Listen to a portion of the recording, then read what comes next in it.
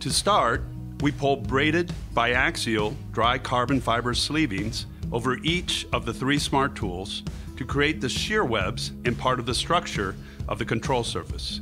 The smart tools are fixtured together to prevent shifting, and then pre-shaped dry carbon fiber noodles are secured at each smart tool interface. Next, 2 layers of quasi-isotropic carbon fiber fabric, called kiso, are laid into the mold to form the lower skin of the control surface. Veil can be attached to the outside of the fabric to assist with resin and air propagation. We then place the laid-up smart tools onto the mold on top of the lower skin, and 1 layer of the upper skin fabric is pulled over top of the tools. Next, multiple custom-formed noodles are placed into the trailing edge of the control surface and sealed by the lower skin. Finally, the second layer of the upper skin is pulled over the first layer and secured in place. Now that the layup is complete, we begin to close the mold. We place the upper half of the clamshell mold onto the lower half and secure it with bolts. Next, we attach the first set of end plates, called intermediate seal plates.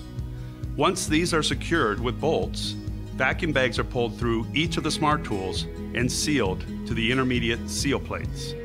This setup provides a vacuum and pressure barrier between the internal tool cavity and the dry carbon fiber preform. This will allow us to maintain vacuum and pressure throughout the process.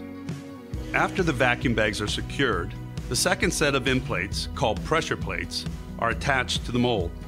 This will allow the internal cavity of the mold to be pressurized to 75 psi of pressure, creating a reverse autoclave-like effect inside the mold. We are now ready to begin the infusion process. The mold is placed into an oven and plumbed for infusion. We attach 2 resin exit lines and 1 resin inlet line to the mold. We will be making the control surface using resin transfer molding. Next, the mold and resin is preheated and resin is infused to fully wet out the carbon fiber preform.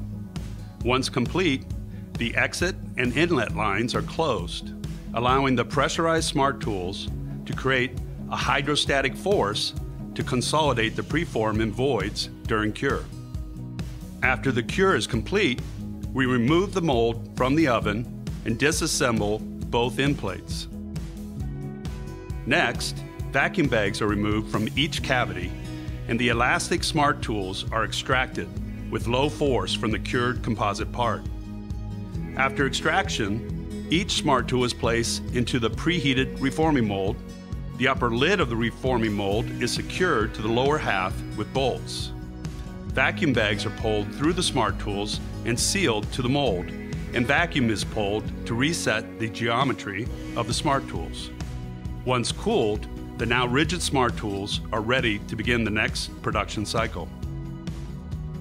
Using the combination of techniques shown in this video, including smart tooling, low-cost raw materials, and resin transfer molding, enables the design and fabrication of low-cost composite parts with structural integrity and weight neutrality when compared to conventional prepreg and autoclave cured components.